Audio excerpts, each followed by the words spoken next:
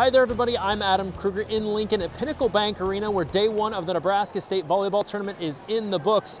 It is a 4-day format once again as opposed to a 3-day format here in the capital city. Class A top seed and nationally ranked number 3 Papio South facing Fremont in the first round. First set, the Titans' Lauren Medic with the ace baby. Papio South out to a 7-1 lead trying to drum up a win.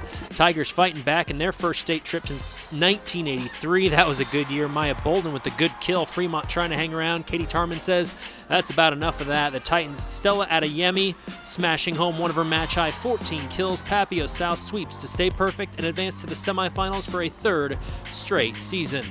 So the Titans getting the winner of Gretna and Elkhorn South. Fourth set, the Dragons, Madeline Johnson coming through with the kill. Gretna takes the 4th to force a 5th set.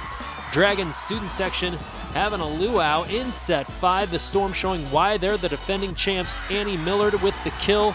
Elkhorn South starting to feel it, and so are the Storm students. Match point now, Mia Morozic and Maddie Henry throwing a block party at PBA. Elkhorn South survives in 5 to advance to the semifinals. On the other side of the bracket, 2nd seed Millard West meeting Papio in the first set. The Monarchs Anna Sis looking like her big sis Nora, who's now at Creighton with the kill. Papio would have a late first set lead. Monarchs not clowning around, but the Wildcats have the answer. Alana Bankston blasts home one of her match-high 12 spikes. Millard West starting to feel it, strike up the band. Still in the first, more Wildcats. Kyla Brewer crushes it to the floor. She's fired up as Millard West goes on for the win in straight sets. So the Wildcats getting the winner of Omaha Westside and Lincoln Southwest. 4th set after the Warriors were down 2-1. Destiny Simpson smashing it home. Westside forces a 5th and deciding set in the 5th. Match point now for the Warriors.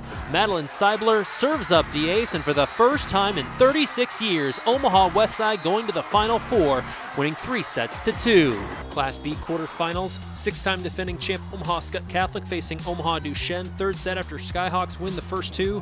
Scott's Morgan Burke blasting home one of her match-high 12 kills. Skyhawks up 8-6, their student section having a blast. Later in the 3rd, Cardinals trying to hang around. Kobe Patton with the kill. Duchesne would lead early in the 3rd.